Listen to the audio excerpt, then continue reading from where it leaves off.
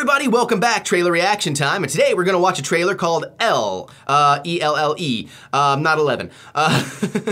Official US trailer. It's a Paul Verhoeven movie, so I haven't really heard much from Paul Verhoeven in a while, but his, I love a lot of his stuff, like RoboCop and Starship Troopers and, Showgirls I don't love, but anyways. So if you wanna watch this trailer without me in the way, the link is in the description below, or something's popping up right about now, you can click on, check out the trailer, then come on back, watch this with me, and see if we wanna geek out about it. So again, other than my love for Paul Verhoeven, I don't know what to think about this until I see it, because it's a blind trailer, so let's watch. I don't know what the fuck that accent was.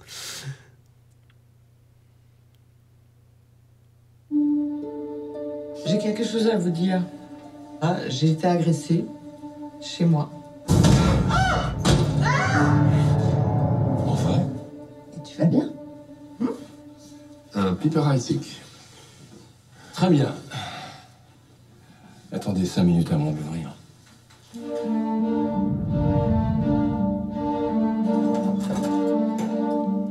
Ça rend notre version démo quasiment injouable. Mais le fait est, Kurt qu'ici, la patronne, c'est moi. Dis-moi, Kurt, il peut vraiment pas m'encadrer ou c'est moi? Ah oui, il te hait.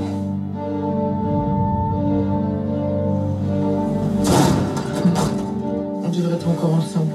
Tiens, quelqu'un t'a cabossé ton pare-choc. Quelqu'un? Salut. J'ai plus envie de ça, de cette situation, de ces mensonges. Tu sais que j'ai vécu une expérience très traumatisante. Si je te parlais insensible, je suis désolé. Un rôdeur? Je l'ai pris sur le vif. Il était accroupi dans les buissons en train d'observer votre maison. Il s'est approché, il a filé tout de suite. Oui, il faut changer toutes les serrures, en haut et en bas. Ça va toi?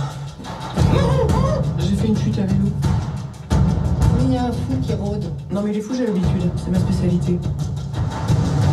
C'est bon, c'était comment? Tu pirates les ordinateurs perso de tous les employés. C'est grave comme infraction. Tu mets ton nez dans les affaires des autres. Tu tombes sur les trucs pas nets. Je porterai aucun jugement. Vous pensez peut-être même pas vous en tirer après ce que vous m'avez fait.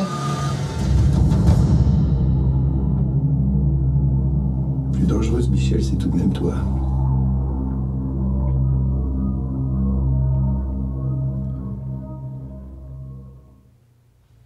Okay, I'm not gonna jump out and immediately be like, I gotta see this now, but I would watch that. That looks pretty intriguing. I'd have to be in the right mood for it. Sorry, I didn't realize it was subtitled, but hopefully you can read those. Yeah, I'm down. I'd give that a shot if it was on Netflix or something, so.